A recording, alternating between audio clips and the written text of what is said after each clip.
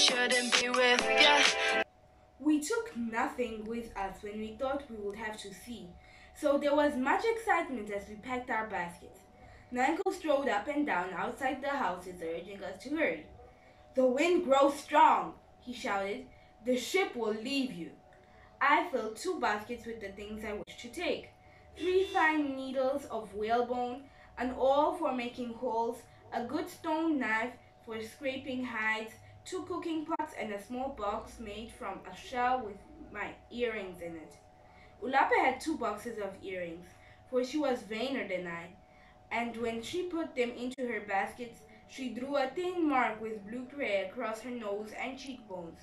The mark meant that she was unmarried. "The ship leaves," shouted Nanko. "If it goes," Ulape shouted back, "it will come again after the storm." My sister was in love with Nanko, but she laughed at him. "Other men will come to the island," she said. "They will be far more handsome and brave than those who leave. You are all women of such ugliness that they will be afraid and soon go away." The wind blew in fierce gusts as we left the village, stinging our faces with sand. Ramo hopped along far in front with one of our baskets, but before long he ran back to say that he had forgotten his fishing spear. Nanko was standing on the cliff motioning us to hurry, so I refused to let him go for it. The ship was anchored outside the cove, and Nanko said that it could not come closer to the shore because of the high waves. They were beating against the rocks with the sound of thunder. The shore, as far as I could see, was rimmed with foam.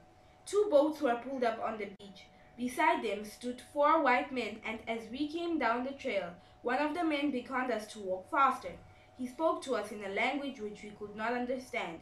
The men of our tribe, except Nanko and Chief Matasai, were already on the ship. My brother Ramo was there too, Nanko said. He had run on ahead after I had told him that he could not go back to the village for his spear. Nanko said that he had jumped into the first boat that left the cove. Matasai divided the women into 2 groups. Then the boats were pushed into the water, and while they bobbed about, we scrambled into them as best as we could. The cove was partly sheltered from the wind, but as soon as we went through the passage between the 2 rocks and into the sea, great waves struck. There was much confusion. "Spray Hugh!"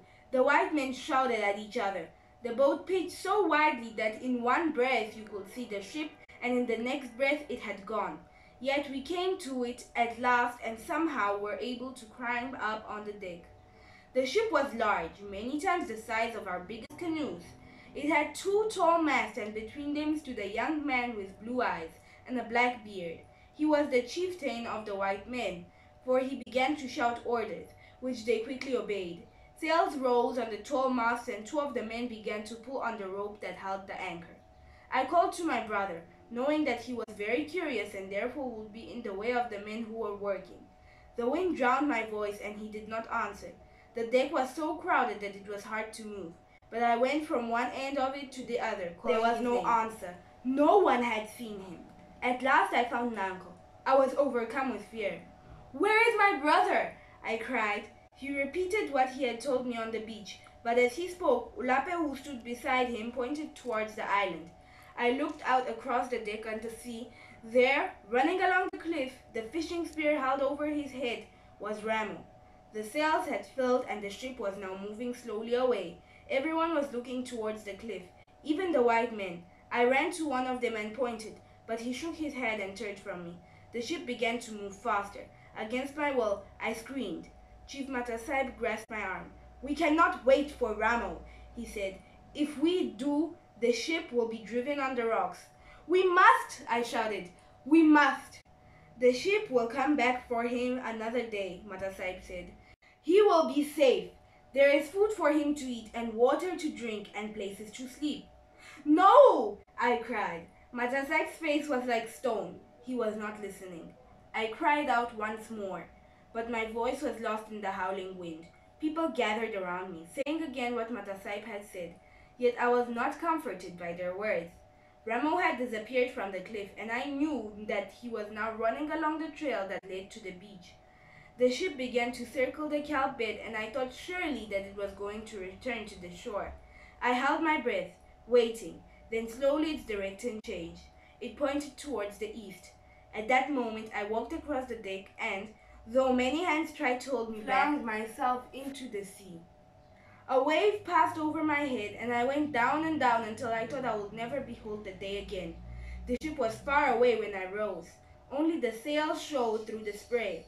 I was still clutching the basket that held all of my things, but it was very heavy, and I realized that I could not swim with it in my arms. Letting it sink, I started off towards the shore. I could barely see the two rocks that guarded the entrance to Coral Cove, but I was not fearful. Many times I had swum farther than this, although not in a storm. I kept thinking over and over as I swam how I would punish Ramo when I reached the shore. Yet when I felt the sand under my feet and saw him standing at the edge of the waves, holding his fishing spear and looking so forlorn, I forgot all those things I had planned to do. Instead, I fell to my knees and put my arms around him. The ship had disappeared. "When will it come back?" Ramo asked. There were tears in his eyes. "Soon," I said.